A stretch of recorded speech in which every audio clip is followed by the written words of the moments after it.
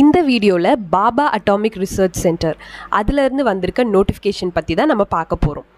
So வாங்க வீடியோக்குள்ள போகலாம். ஆல்ரெடி நம்ம வந்து பாபா அட்டாமிக் ரிசர்ச் சென்டரில் ஒர்க் நேச்சர் எப்படி இருக்கும், அதுக்கப்புறம் அது எங்கெங்கெல்லாம் வந்து நம்மளுக்கு பிரான்ச்சஸ் இருக்குது, எப்படியெல்லாம் ஒர்க் பண்ணலாம், அது எல்லாமே வந்து இருக்க மாதிரி ஒரு வீடியோ வந்து நம்ம மின்கலம் சேனலில் ஆல்ரெடி போட்டிருப்போம். போய் பாருங்கள். அதோட கொஷின் பேட்டர்ன் எப்படி இருக்கும், எப்படி வந்து நம்ம அட்டன் பண்ணலாம், அது எல்லாமே வந்து நம்ம இது பண்ணியிருப்போம். ஸோ வாங்க வீடியோக்குள்ளே போகலாம். அதுக்கு முன்னாடி எல்லாரும் மின்கலம் சேனலை சப்ஸ்கிரைப் பண்ணிவிட்டு அதுக்கப்புறமா இந்த வீடியோவை பார்க்க ஆரம்பிங்க. இந்த சேனலில் பார்த்தீங்கன்னா எலக்ட்ரிக்கல் இன்ஜினியரிங் சம்மந்தமான வீடியோ லெக்சர்ஸ், அதுக்கப்புறம் என்னென்ன கெரியர் ஆப்பர்ச்சுனிட்டிஸ்லாம் வருது, இந்த மாதிரி எல்லா விஷயமே இதில் தெரிஞ்சுக்கலாம். ஸோ மறக்காமல் மின்கலம் சேனலை சப்ஸ்கிரைப் பண்ணிவிட்டு இந்த வீடியோவை பார்க்க ஆரம்பிங்க.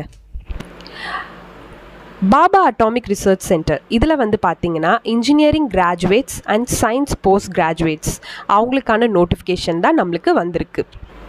இந்த நோட்டிஃபிகேஷன் பிடிஎஃபோட லிங்க்கும் நான் வந்து டிஸ்கிரிப்ஷனில் தரேன், அதை போய்ட்டு ஓப்பன் பண்ணி பார்த்துக்கோங்க. ஸோ இதில் வந்து எப்படியெல்லாம் வந்து ட்ரைனிங் ஸ்கீம்ஸ் இருக்குது, எம்ப்ளாயி டிஸ்கிரிப்ஷன் என்ன, இது எல்லாமே இங்கே கொடுத்துருக்காங்க. ஸோ இது எல்லாமே பார்த்துக்கோங்க ஒரு வாட்டி, என்னெல்லாம் இருக்கும். நம்ம வந்து போயிட்டோன்னா அங்கே வந்து ட்ரைனிங் எப்படி இருக்கும், நம்மளுக்கு வந்து கோர்ஸ் எப்படி இருக்கும், அது எல்லாத்தையுமே வந்து நம்மளுக்கு சொல்ல போகிறாங்க.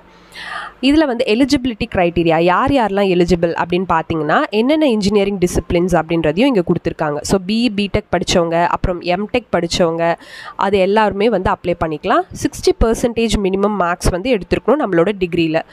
இன்னொரு விஷயம் என்ன அப்படின்னு பார்த்தீங்கன்னா கேட் 2020 இல்லை 2021 இந்த 2 இயருக்கு உண்டான கேட் ஸ்கோரை வச்சும் நம்ம வந்து அப்ளை பண்ணிக்கலாம் இந்த நோட்டிஃபிகேஷனுக்கு.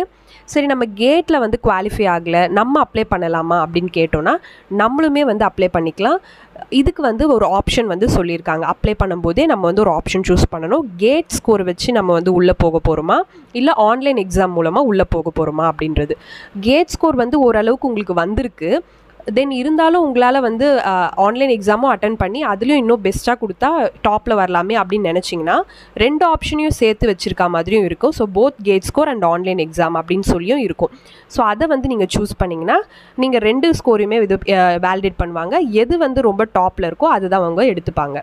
ஸோ இது வந்து ரொம்ப நல்ல ஆப்பர்ச்சுனிட்டி. இதை பற்றி நான் வந்து ஃபுல்லாக போட்டிருப்பேன் அந்த வீடியோவில். அந்த வீடியோவோட லிங்க்கையும் தரேன், கண்டிப்பாக போய் பாருங்கள். அப்போ உங்களுக்கு ஒரு நல்ல ஐடியா கிடைக்கும். எந்தெந்த டிசிப்ளின்ஸ் எல்லாம் வந்து எலிஜிபிள் அப்படின்னு பார்த்தீங்கன்னா மெக்கானிக்கல் ஃபர்ஸ்ட்டு, அடுத்து chemical, metallurgy, electrical, electronics. So இவங்க எல்லாருமே eligible. Then computer science, instrumentation, civil, nuclear engineering, fast reactor technology, இவங்க எல்லாருமே வந்து இதில் கொடுத்துருக்காங்க இல்லையா, இது எல்லாருமே எலிஜிபிள். ஸோ இதில் வந்து கேட்டில் நீங்கள் வந்து இந்த பிரான்ச்சஸில் ஸ்கோர் பண்ணியிருக்கணும். அப்படி இல்லைனா இப்போ நீங்கள் அப்ளை பண்ண போகிறீங்கன்னா இந்த டிகிரிஸ் படித்தவங்களா இருக்கணும். ஓகே, ஸோ இதுக்கு வந்து ஆன்லைன் எக்ஸாம் தனியாக இது பண்ணியிருப்பாங்க. அதுக்கு வந்து என்னென்ன இது அதோட பேட்டர்ன் என்ன, அது எல்லாமே நான் அந்த வீடியோலேயே சொல்லியிருப்பேன். ஸோ ஒரு பிரான்ச்சஸ்க்கும் எங்கெங்கெல்லாம் வந்து போஸ்டிங் இருக்கும் அப்படின்றத இந்த இடத்துல வந்து பிரான்ச் கோட் கொடுத்துருக்காங்க. ஸோ இந்த பிரான்ச்சஸ்க்கெலாம் எந்தெந்த இடத்துல வேக்கன்சிஸ் இருக்குது, இப்போ பார்க் மும்பையில் வேக்கன்சி இருக்குது, ஐஜிகார் கல்பாக்கமில் எந்தெந்த டிபார்ட்மெண்ட்ஸ்க்கெலாம் வேக்கன்சிஸ் இருக்குது, அது எல்லாமே இதிலே கிளியராக கொடுத்துருக்காங்க. ஸோ உங்கள் பிரான்ச்சஸ்க்கு ஏற்ற மாதிரி எந்த இடத்துல உங்களுக்கு எலிஜிபிள் அப்படின்றத நீங்கள் பார்த்துக்கலாம். So mechanical இன்ஜினியரிங்னா BE BTech, BSc engineering mechanical படிச்சிருக்கணும். இந்த மாதிரி சில இதுலாம் எலிஜிபிலிட்டிலாம் கொடுத்துருக்காங்க. ஸோ எங்கே படிச்சிருக்கணும் அப்படின்றதெல்லாம். ஹவு டு அப்ளை அப்படின்னு பார்த்தீங்கன்னா இது ஆன்லைன் எக்ஸாமினேஷன் தான். ஆன்லைன் அப்ளிகேஷன்ஸில் தான் நம்ம போய் அப்ளை பண்ணணும். இந்த வெப்சைட்டில் போய்ட்டு நம்ம அப்ளை பண்ணணும். ஸோ ஜூலை 12லேருந்தே ஸ்டார்ட் ஆகிடுச்சு. ஆகஸ்ட் 7th நம்ம வந்து அப்ளை பண்ணணும். ஸோ அதுக்கு முன்னாடியே நம்ம ஆன்லைன் அப்ளிகேஷனை வந்து அப்ளை பண்ணிவிடுங்க. ஸோ மற்ற பிரான்ச்சஸ்க்கெலாம் எம்டெக்கு, கெமிக்கல் இன்ஜினியரிங் அந்த பிரான்ச்சஸ்லாம் இருக்காங்களா, அவங்களுக்குலாம் வந்து என்னென்ன அப்படின்றது எலிஜிபிலிட்டி அதையும் வந்து கொடுத்துருக்காங்க. இம்பார்ட்டண்ட் டேட்ஸ் அப்படின்னு சொல்லி பார்த்தீங்கன்னா 12th ஜூலை ஸ்டார்ட் ஆகிடுச்சு. லாஸ்ட் டேட் வந்து 7th ஆகஸ்ட். தென் வந்து ரிஜிஸ்ட்ரேஷனுக்கு லாஸ்ட் டேட் 7th ஆகஸ்ட், சப்மிஷனுக்கு வந்து 9th ஆகஸ்ட்னு சொல்லியிருக்காங்க. ஆன்லைன் எக்ஸாமுக்கு வந்து ஸ்லாட் புக்கிங்னு இருக்குது. ஸோ ஸ்லாட் புக்கிங்கும் நம்ம வந்து தனியாக பண்ணிக்கலாம் இந்த எக்ஸாமுக்கு. ஸோ இந்த ஸ்லாட்டா, சென்னையா, அதுவா, அந்த மாதிரி அவங்களே கேட்பாங்க. ஸோ அந்த மாதிரி நம்ம கொடுத்துட்டு இதில் வந்து அந்த ஸ்லாட் புக்கிங் வந்து 20th ஆகஸ்ட்லேருந்து 25th ஆகஸ்ட் அப்படின்னு சொல்லியிருக்காங்க. ஆன்லைன் எக்ஸாமினேஷன் 5th செப்டம்பர் 2021 அதிலிருந்து 12th செப்டம்பர் 2021 அதுக்குள்ளே நடந்துடும் கண்டிப்பாக அப்படின்னு சொல்லியிருக்காங்க. தென் இது வந்து யாரெல்லாம் ஷார்ட் லிஸ்ட் ஆகுறாங்க, எந்தெந்த கேண்டிடேட்ஸ்லாம் கேட் மார்க்ஸ் வச்சியோ இல்லைனா வந்து ஆன்லைன் எக்ஸாமோ அதை பேஸ் பண்ணி 21 செப்டம்பர் அதுக்குள்ளே வந்து டிஸ்பிளே பண்ணிடுவாங்க. அப்போவே நம்மளுக்கு தெரிஞ்சிடும் நம்ம இன்டர்வியூக்கு செலக்ட் ஆகிருக்குமா இல்லையா அப்படின்னு சொல்லிட்டு. ஸோ அதுக்கப்புறம் இன்டர்வியூ ஸ்லாட் வந்து செலக்ட் பண்ணுறதுக்கான டேட் வந்து 24 செப்டம்பர்லேருந்து 28 செப்டம்பர் அப்படின்னு எல்லாத்தையும் பக்காவாக கொடுத்துருக்காங்க. இந்த பிளான் படி தான் நம்மளுக்கு நடக்க போகுது. ஓகே, தென் செலெக்ஷனான இன்டர்வியூ செலெக்ஷன்ஸு அதெல்லாம் வந்து எப்போனா 4th October 2021 to 29th October 2021 நம்மளுக்கு தெரிஞ்சிடும். ஸோ அக்டோபர் மந்த்தே நம்மளுக்கு வந்து கன்ஃபார்மாக தெரிஞ்சிடும் அப்படின்ற வரைக்கும் ஃபுல்லாக ஷெடியூல் போட்டு நம்மளுக்கு இந்த எக்ஸாம் வந்து கொடுத்துருக்காங்க. அடுத்து எந்தெந்த கேண்டிடேட்ஸ் ஃபைனலாக செலக்ட் ஆகிருக்காங்க அப்படின்றது ஃபைனல் செலெக்ஷன் லிஸ்ட் வந்து நவம்பருக்குள்ளே நம்மளுக்கு தெரிஞ்சிடும். ஸோ இந்த மாதிரி ஃபுல்லாக கிளியராக நம்மளுக்கு கிளியர் கட்டாக சொல்லியிருக்காங்க. நம்ம எக்ஸாம் வருமா வராதா அப்படின்னு யோசிக்க வேண்டிய அவசியமே இல்லை. இந்த எக்ஸாம் அப்ளை பண்ணோன்னா இது வந்து கண்டிப்பாக ஒரு கோர் ஜாப் போகணும் அப்படின்னு ட்ரை பண்ணிட்டு இருக்க எல்லா கேண்டிடேட்ஸ்க்கும் இது ஒரு நல்ல ஆப்பர்ச்சுனிட்டி. நியூக்ளியர் பவர் பிளான்ட் நம்ம இந்தியாவில் இருக்குது இல்லையா, ஸோ அது எல்லாமே வந்து பார்க் அண்டரில் வர்றது எல்லாம் இங்கே ஜாப் நோட்டிஃபிகேஷன்ஸ் விடுவாங்க.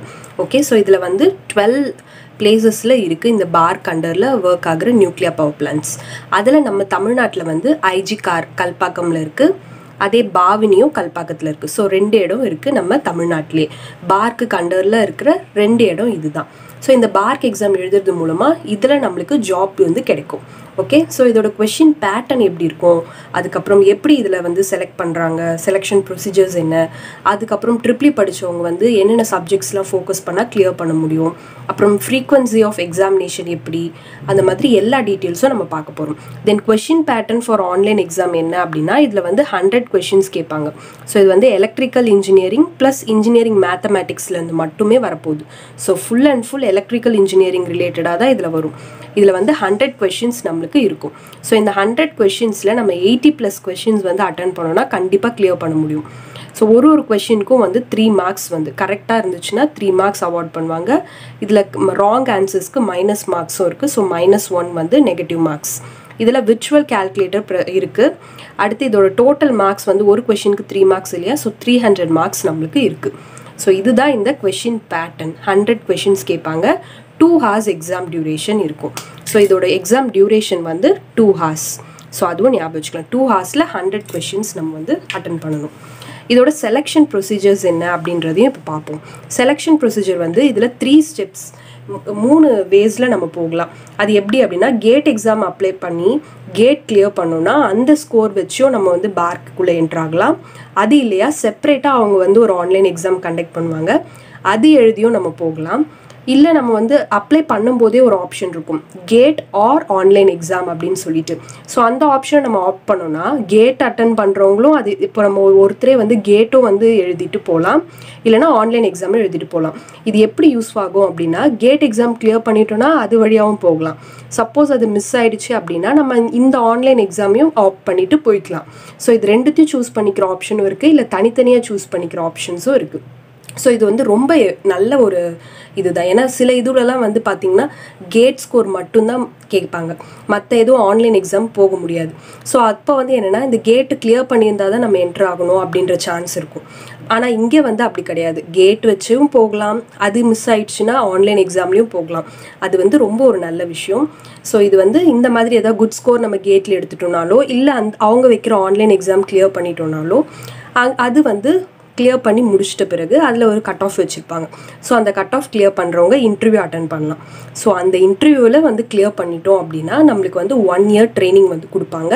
அந்த ட்ரைனிங்லேயும் வந்து குவாலிஃபை பண்ணணும், 50% ஆஃப் மார்க்ஸ் எடுக்கணும், டெஸ்ட் வச்சு எடுப்பாங்க. ஸோ அதுலேயும் நம்ம கிளியர் பண்ணிட்டோம்னா ஜாப் வந்து பெர்மனெண்ட், அவ்வளோதான். ஸோ இதுதான் செலெக்ஷன் ப்ரொசீஜர் ஆஃப் பார்க். அது மட்டும் இல்லாமல் இப்போ வந்து 2020 இப்போ இது வந்து எவ்வளோ ஃப்ரீக்வன்சி ஆஃப் எக்ஸாம் எப்படி இருக்கும் அப்படின்னா 1 yearக்கு ஒன்ஸ் வந்து கண்டிப்பாக நடந்துடும். ஸோ கேட் ஸ்கோர் வச்சும் எடுப்பாங்க, இல்லைனா ஆன்லைன் எக்ஸாம் 1 year ஒன்ஸ் நடந்துகிட்டே இருக்கும். சப்போஸ் வந்து இப்போ மார்ச்சில் வந்து வச்சாங்க இந்த 2020க்கு, மார்ச்சில் எழுத முடியாதவங்க அப்போ தான் வந்து இந்த லாக்டவுன்லாம் வந்துச்சு. ஸோ அதில் எழுத முடியாதவங்களுக்கு செகண்ட் சான்ஸும் கொடுத்தாங்க பார்க்கில். ஸோ இப்போ தான் சப்ளிமெண்ட்ரி எக்ஸாமும் வச்சாங்க. ஸோ அந்த மாதிரி இதில் வந்து நிறைய ஆப்பர்ச்சுனிட்டிஸ் இருக்குது. ஸோ அடிக்கடி வந்து எக்ஸாமும் வைப்பாங்க, 1 year ஒன்ஸ் கண்டிப்பாக வைப்பாங்க. ஸோ இது வந்து ஒரு நல்ல சான்ஸ் எலக்ட்ரிக்கல் இன்ஜினியர்ஸ்க்கு. இதில் வந்து என்னென்ன சப்ஜெக்ட்ஸ் கேட்பாங்க அதை பற்றியெல்லாம் இப்போ பார்ப்போம். ஸோ இது வந்து நம்ம சப்ஜெக்ட்ஸ் எல்லாம் படித்து முடிச்சிட்டதுக்கப்புறமா கூட நம்ம வந்து ப்ராக்டிஸ் பண்ணுறது வந்து IES எக்ஸாம் இருக்கு இல்லையா, இந்தியன் இன்ஜினியரிங் சர்வீசஸ், அதில் ப்ரிலிம்ஸ்க்கு வந்து இந்த சூஸி கரெக்ட் ஆன்சர் மாதிரி தான் கேட்பாங்க. ஸோ ப்ரிலிம்ஸில் இருக்க எலக்ட்ரிக்கல் இன்ஜினியரிங் ரிலேட்டடான கொஷின்ஸ்லாம் நம்ம ப்ராக்டிஸ் பண்ணோன்னா அது ரொம்ப யூஸ் ஆகும் இந்த எக்ஸாமுக்கு. அது மட்டும் இல்லாமல் எந்தெந்த சப்ஜெக்ட்லாம் ஃபோக்கஸ் பண்ணி படிக்கணும் அப்படின்றது நான் சொல்ல போகிறேன். இன்ஜினியரிங் மேத்தமெட்டிக்ஸ்ன்றது எல்லா எக்ஸாம்லையும் கேட்பாங்க, இதுலேயும் கேட்பாங்க. ஒரு 10 கொஷின்ஸ் கிட்ட அந்த மாதிரி வரும் எல்லா சாப்டர்ஸ்லையும் இருந்தும். ஸோ இப்போ நம்ம M1, M2, M3, M4 எல்லாமே படிச்சிருப்போம் இல்லையா? ஸோ அதுலேருந்து எல்லாத்துலேயுமே கொஷின்ஸ் வரும். ஸோ டோட்டலாக 10 கொஷின்ஸ் வரும். ஸோ ஃபர்ஸ்ட் வந்து நம்ம ரிலேட்டட் சப்ஜெக்டை முடிச்சுட்டு அதுக்கப்புறம் நம்ம மேக்ஸ் வந்து ஸ்டார்ட் பண்ணலாம்.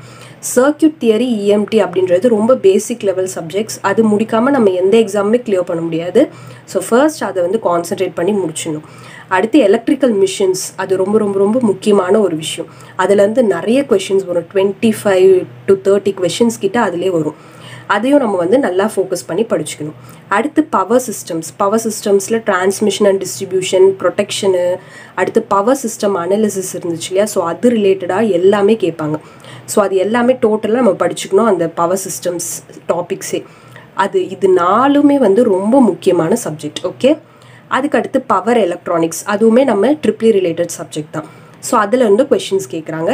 கண்ட்ரோல் சிஸ்டம்ஸ், இது ரொம்ப முக்கியமான சப்ஜெக்ட். நம்ம வந்து எல்லாத்தையும் படிக்க முடியலனா கூட இந்த ஸ்டார் போட்டிருக்க சப்ஜெக்ட்ஸ் மட்டும் படித்தோனாலே மோஸ்ட்லி நம்ம கிளியர் பண்ண சான்சஸ் அதிகமாக இருக்குது.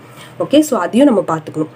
இப்போ வந்து circuit theory, EMT, electrical machines, power systems, அடுத்து power electronics, control systems, signals and systems, இந்த சப்ஜெக்ட்ஸ்லாம் மட்டும் படித்தா போதும். எலக்ட்ரானிக்ஸ் ரிலேட்டடாக இருக்கும் இல்லையா? Analogue electronics, digital electronics, micro processor, micro controller, அதெல்லாம் படிக்கணும்னு அவசியமே கிடையாது. ஸோ இந்த பியூராக இருக்க எலக்ட்ரிக்கல் சப்ஜெக்ட்ஸ் மட்டும் படித்தாலே போதும். ஸோ நம்ம வந்து ஈஸியாக கிளியர் பண்ணிடலாம். ஸோ படித்து முடிச்சுட்டு IES ப்ரீவியஸ் கொஷின்ஸ் இருக்கு இல்லையா? ப்ரிலிம்ஸ் கொஷின், அதெல்லாம் சால்வ் பண்ணி பார்த்தோன்னா நம்மளுக்கு ஒரு நல்ல ஐடியா வரும். ஸோ ஆல்ரெடி நான் வந்து ஒரு புக் வந்து ப்ரிஃபர் பண்ணியிருப்பேன், JB குப்தான்னு சொல்லிட்டு. அந்த JB குப்தா புக்கை கூட நீங்கள் ரெஃபர் பண்ணலாம்.